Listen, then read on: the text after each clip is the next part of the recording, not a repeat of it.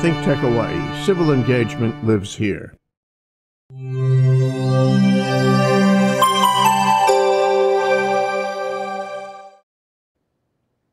It's 1 o'clock on a Monday afternoon, so you must be watching ThinkTech Hawaii's Research in Manoa. I'm your host, Pete Mouginis-Mark, and every week we try and bring you some exciting science from the university. And today we've got a special show because my good friend Scott Rowland is in town, and he's going to be helping me discuss some of the ongoing eruption at Kilauea Volcano. And so welcome back, Scott. I know you've been on the show a while ago. Yes. And we're going to be talking about something we both know a little bit about scientifically. You're a volcanologist in the Department of Geology and Geophysics at Manoa. And I understand that several of the faculty in the department have really been highly involved in some of the eruptions. Well, certainly one of them, Dr. Bruce Houghton, is on the monitoring crew over on Kilauea now. So he's working very closely with the UH Geological Survey. As are a couple of his students, and at least 3 graduates of our department are on the staff at the Volcano Observatory. And I guess for the viewing public, we should point out that neither you nor I are actually involved in either the day-to-day monitoring. We are interested volcanologists who are observing this fascinating eruption from a science point of view. But obviously we're concerned about the fate of the local residents and all of the disruptions which are going on at the volcano right now. That's correct. So we're not involved in the official monitoring at all. And as you mentioned, this would be a wonderful scientific opportunity if not for the fact that people are losing their homes. And so yeah, and the disruption potentially long term. Both to people's housing, and there's problems perhaps with the volcanic gas and some big earthquakes out there. Sure, and again, we will learn a lot about Kilauea Volcano, and we'll certainly learn a lot about responses and integration between researchers and civil defense. But it's happening in real time, and again, it's affecting people in a negative manner. And despite what the national media say, nothing's happening here on Oahu. So right. You and I at the Manoa campus, we're watching avidly, perhaps through the Hawaii Volcano's website or listening to some of the media briefings as well. That's right. I mean, despite having to monitor the lava flows and worry about explosions up at the summit, the USGS has done a fine job of posting photographs, posting updated flow maps, vent maps, and so on. And so those of us who are interested to try and know what's going on are relying on those. And plus there are people on social media posting videos and photos and things such as that. So we're piecing it together based from afar. A lot of information. Right. Well, if we go to the first slide, let's try and set the context for the viewers. And I think what we're going to see, this is down in the lower right, we've got a map of the entire Big Island, and the larger image is that little area in the eastern side. So, Scott, you've done a lot of work on Kilauea over the years. What we're seeing here is a map of what? We're looking at the Puna district, presumably the eruptions where the red lava flows are showing. But is this atypical for Kilauea's volcanic activity, or are we seeing something that's sort of fairly common? I think from a geologic point of view, we're seeing something that's relatively common. And back on that map, you can see a bunch of purple lava flows, and those are various flows that have erupted in that part of Kilauea since the early 1800s. And you can see some 1955 flows, a 1960 flow, a big 1840 flow, and then a little bit of lava from 2014, which is the lava that threatened Pahoa. So this part of the Lower East Drift Zone is not as active as the summit, which we're a little bit more familiar with, and it's not as active as Pu'u'o in the Middle East Drift Zone, but certainly, as you can see from that map, it's a place where eruptions do take place. So as the illustration shows, running sort of from bottom left to top right, is this feature called the East Rift Zone of Kilauea, and we've had similar types of eruptions in this locality in 1840 and in the 50s and that sort of thing. That's correct. And on the, depending on the scale of your map, the East Rift Zone may just look like a simple line, but as you start looking closer and closer and zooming in, you can see that it's actually multiple parallel lines of fissures, and it is more or less a ridge, but it's a ridge with a bit of a shallow valley down the middle of it. And if what you're worried about is hazards from a particular lava flow, where specifically on that ridge the lava flow emanates from can have a big effect on whether it flows to the north or the south or down the rift zone itself. And it's those kinds of details that are details at that scale that are really difficult to forecast. Mm-hmm. Even though we've got some historical precedent where we know the general characteristics of, I guess there's a series of fissures which have been opening up since early May, for example. It's one side of the East Rift Zone or the other, which is a topographic ridge. That's correct. If it's on one side, the flows might tend to go in one direction, the other side of the ridge, it goes in the other direction. That's correct. In fact, it's even more complicated. It's a ridge with a very shallow valley down the middle of it. And so if in certain parts of it, if the eruption is right in the middle of the rift zone, the flows are going to go down the rift zone as opposed to south or north until they find an opening to get out. Okay, so State Civil Defense and HVO are doing a really good job already just trying to alert the general public that there are these uncertainties on what's going to happen, but the general characteristics seem to be fairly well understood. I think so. It's like many scientific things. The general idea is understood pretty well. The closer you look at little details of what's going to happen, the more difficult it is to come up with a specific forecast of exactly when, exactly where, and that kind of thing. Right. Well, let's take a look at some of the excellent images that have already been taken. And again, point out that neither you nor I have actually been at the eruption site. So explain to the viewers what we're looking at here, Scott. These are photographs that are put online for the public by the UH Geological Survey's Hawaiian Volcano Observatory. And one of the things that they've monitored a number of times so far is the evolution of an eruptive vent. The first thing that people in Leilani Estates noticed was a lot of earthquakes. And those started probably Tuesday or Wednesday of not last week, but the week before. And then on Thursday of that same week, they started noticing ground cracks. And the cracks were probably going throughout the entire area, but they were much easier to see where they crossed roads.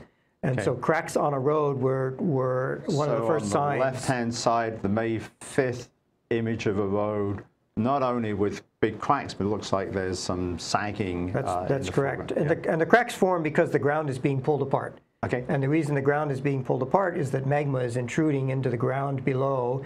It has to accommodate itself, and so the ground basically gets pushed to the sides, and that forms these cracks and some down dropping. And then back in the context of the East Rift Zone, would the cracks be parallel to the East Rift Zone? So far, these have all been parallel to the East Rift Zone. That's correct. So someone in the field, like the geologist on the right-hand side, who's looking at one of these, I guess it's a fissure that's stopped erupting, you can get some idea of what trends to look for on the ground if you're actually on site. That's right, and it'll be interesting to go back, and presumably someone was paying attention, or they will be able to put together a time series of where the cracks opened up first and second and third and so on, and get a sense for what's going on. I should point out that many cracks do not become eruptive vents, so there are many more cracks than there are vents. Right.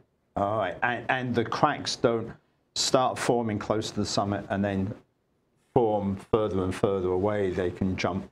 Their location can jump. I believe that's correct. Certainly those cracks that have become vents, the order that the vents have opened up has not been particularly regular. And for the viewers, roughly how deep might some of these cracks? I mean, they're not going all the way down to, sort of miles down beneath the surface. That's correct. I don't know that people have been able to look down them very far.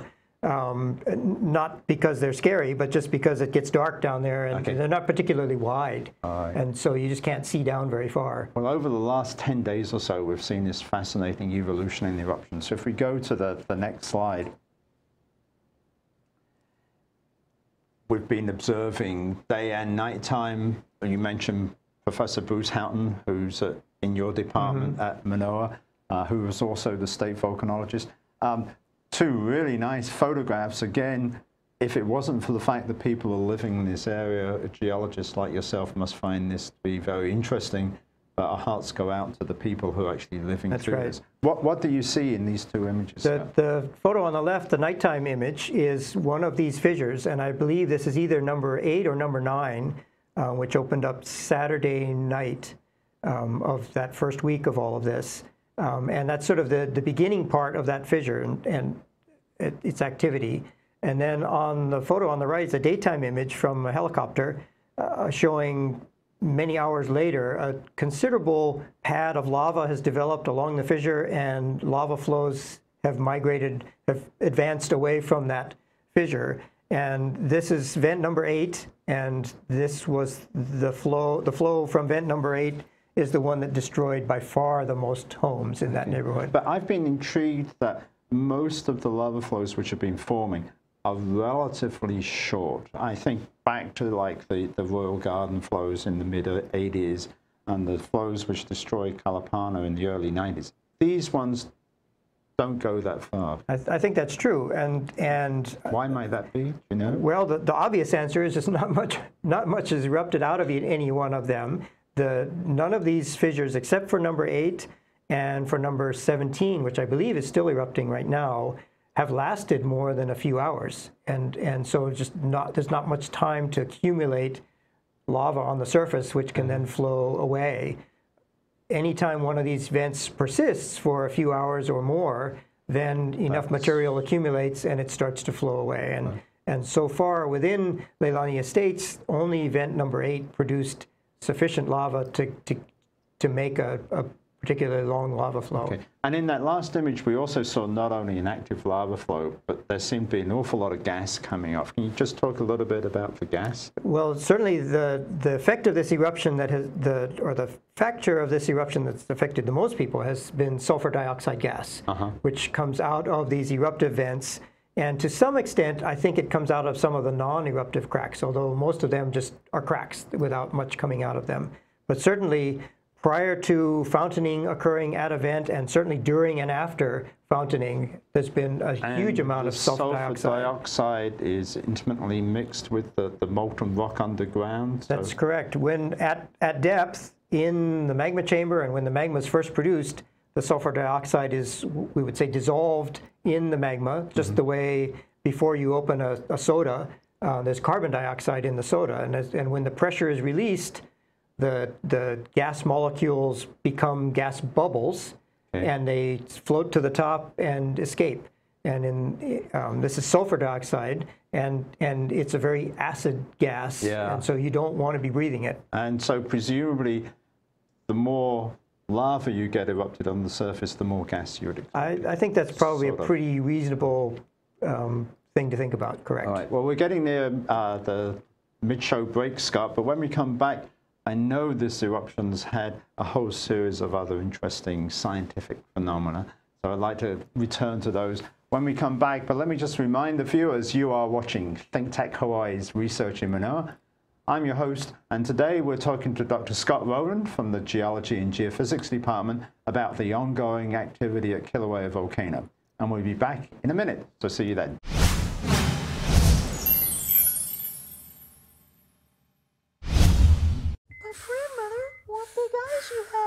She said, all the better to see you with, my dear. That's the wolf. What are you doing? Okay, push. Research says reading from birth accelerates the baby's brain development. And you're doing that now? Oh, yeah, this is the starting line. Push. When this is over, you're dead. Read aloud 15 minutes. Every child, every parent, every day. Hi everyone, I'm Andrea Gabrieli. I'm the host for Young Talents Making Way here on ThinkTech Hawaii. We talk every Tuesday at 11 a.m. about things that matters to tech, matter to science, to the people of Hawaii, with some extraordinary guests, the students of our schools who are participating in science fair.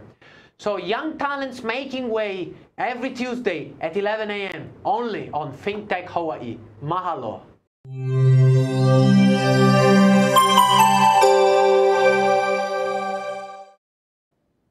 And welcome back to ThinkTech Hawaii's Research in Manoa. I'm your host, Pete Mouginis-Mark, and my guest today is Dr. Scott Rowland, who is a member of the Geology and Geophysics Department at UH Manoa. And Scott, we're talking about the ongoing activity at Kilauea Volcano.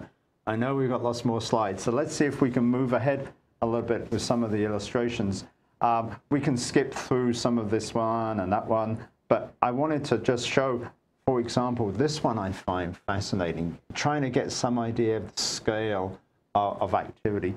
Here we're seeing an intersection of the roads. Sure, right? This is in Leilani Estates. In Leilani Estates. One of those lava flows. I believe this is probably that flow from fissure number 8. Fissure 8, right, slide said 7, but whatever. And you can see on both roads. Oh, sure.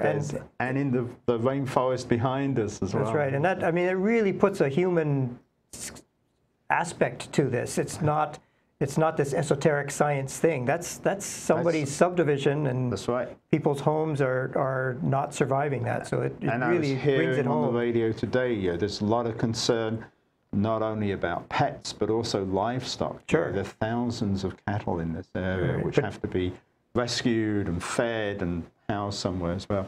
Let's go on to the next slide, because it's not only at Leilani Estates things have been happening. What is it we're looking at here? We're looking at here a photograph, again from the USGS, of Pu'u'o on the left, the vent that's been active on the Middle East Drift Zone since January of 1983.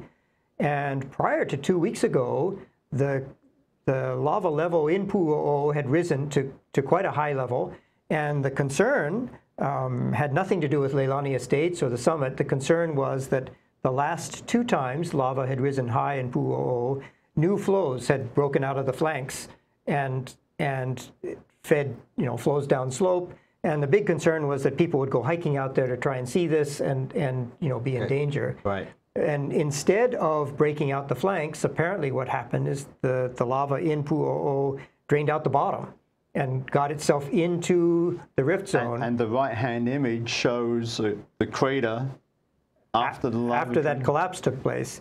And so there's no lava visible in Pu'u'o now at all. In fact, there are more recent photos on the USGS website, and I think they estimate the crater to be 350 meters deep, so which is 1,000 feet. Pretty incredible. Yeah, that's right. Right. And just for context, Pu'u'o is sort of halfway between the summit and the Leilani Estate eruptions. That's correct. But also on the East Rift Zone. That's correct. Right, so it's all interconnected underground.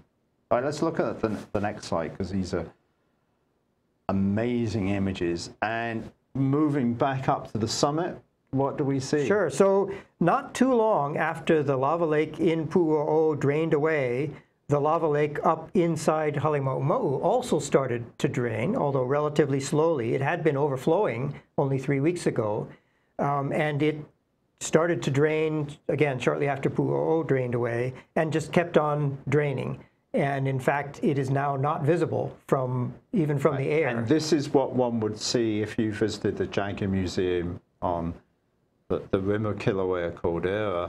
This looks like the standard overlook view. That's correct. And so because the lava lake at Halemaumau at the summit has drained, and Pu'u'o has also drained its lava lake, and we've got new eruptions, this really tells researchers that the plumbing system, the underground pathways, are interconnected. They're interconnected, but they're incredibly complex. And the rate at which the two are draining is different. Exactly how they're connected is not particularly understood. But certainly, again, it's a good example of the general picture is relatively well understood, but the details are not. Yeah, if our colleagues at HVO get a break after the end of this eruptive phase, it's going to be a fascinating story to try and infer something about the underground pathways. Certainly, and stuff like that's certainly true. And there's another slide, I think, following, which will show us what have we got here. Well, the concern... This is a picture of the summit area looking out over Halemaumau. That's correct. And in fact, on the lower right of that photo, you can see the edge of the visitor viewing area right out in front of Jagger Museum. Prior to just maybe a week or so ago, that would have had a whole bunch of tourists watching the activity. And one of the concerns with the drop in level of the lava lake inside Halemaumau is that eventually the level of the lava will drop so far down that it may start interacting with the shallow water table underneath Kilauea caldera. And if that were to happen, then there's the possibility of relatively strong steam explosions. That's not what's going on here in this photograph, although it was interpreted as such by many people. That's not what happened. What this shows is the result of a landslide into, at the time, the very deep lake within Halemaumau, and there was a lot of dust thrown up from the landslide. When the rocks impacted the lake, it disrupted the surface, released a lot of gas and small bits of magma, and so all of that came wafting up out of the crater. So this is more a product of the fact the lava lake level has dropped. It's not necessarily indicating we're going to see big explosions like Kilauea's had in the historic time. That's correct. And in fact, these landslides into the lava lake had been occurring all through the time that the lava lake existed. Yeah. And they would produce a pretty dramatic plume each time it happened.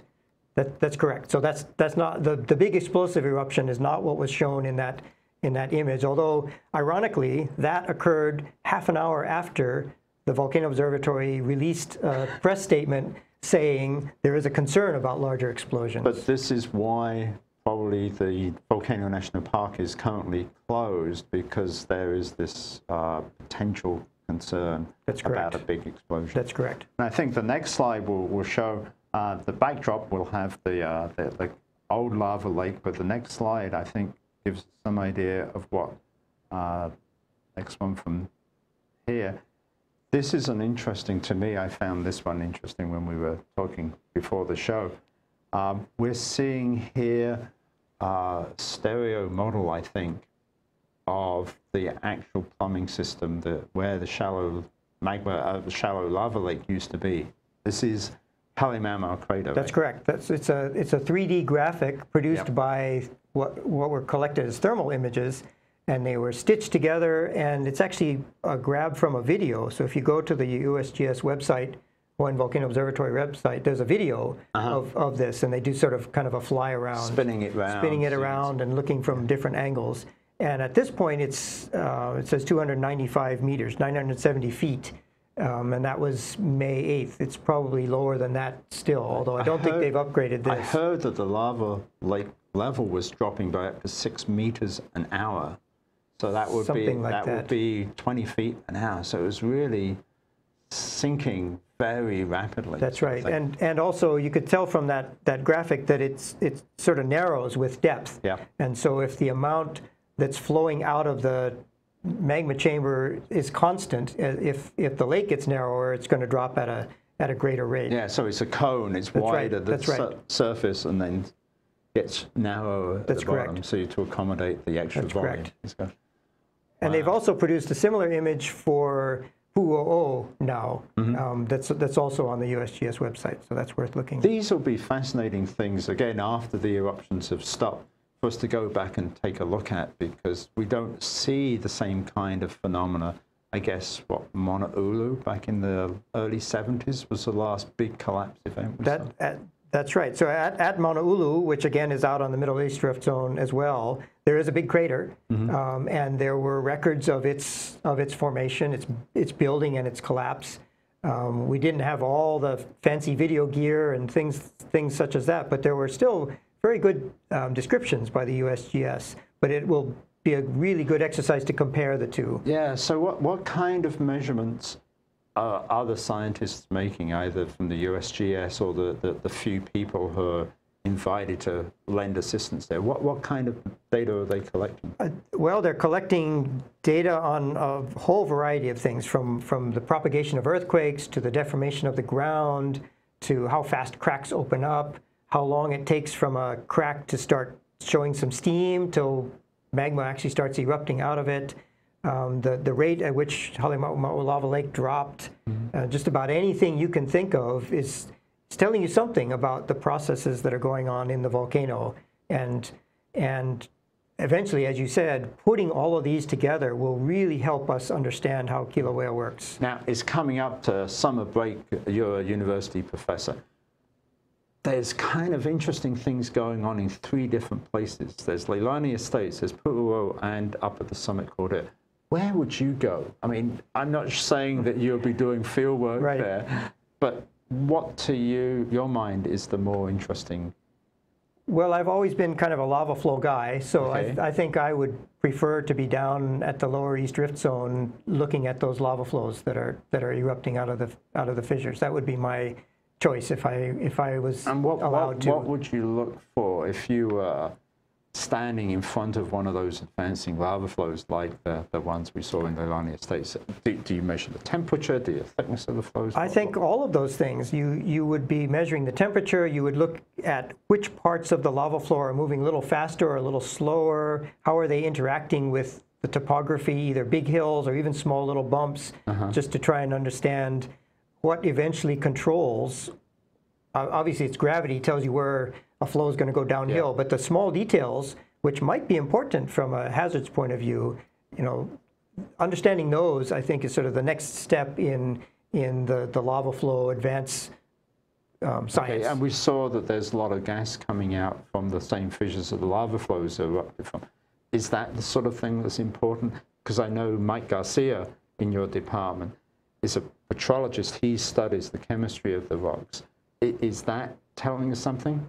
Oh, certainly. I mean, the big question that people have had ever since lava started erupting in Leilani Estates is what percentage of that lava was stored in the rift zone, as opposed to is coming down from Pu'uo'o. And as I understand it, they're still arguing. There are chemical fingerprints for the earlier eruptions from like 55 and 60, so you can tell if it's a new slug of lava. That's correct. The geochemists can tell, and they're not all agreeing with all the details. But that's an important question to know, because if you start getting the more fresh Pu'uo'o type lava, then perhaps there will be. So this really emphasizes the role that Geology and Geophysics Department has played. I've recognized that several of the HVO scientists are even your former graduates, right? That's correct. And so the role of the University of Hawaii in providing technical leadership and assistance in these kind of crises really seems to be